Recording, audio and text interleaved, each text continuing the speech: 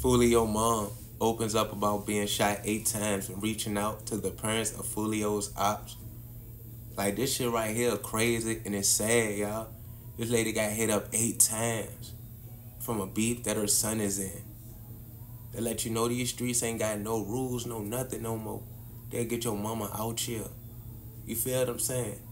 This lady said all Foolio and his ops used to be cool. They grew up together. And her and they parents used to be like best friends.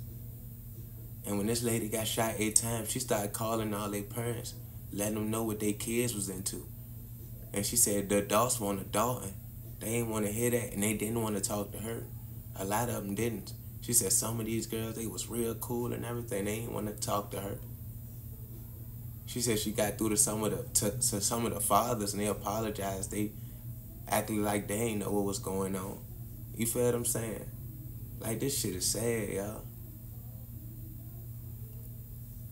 Y'all got to think about your mamas out here, bro. When you doing some shit that can put your mama in harm's way, bro, you got to cut that out.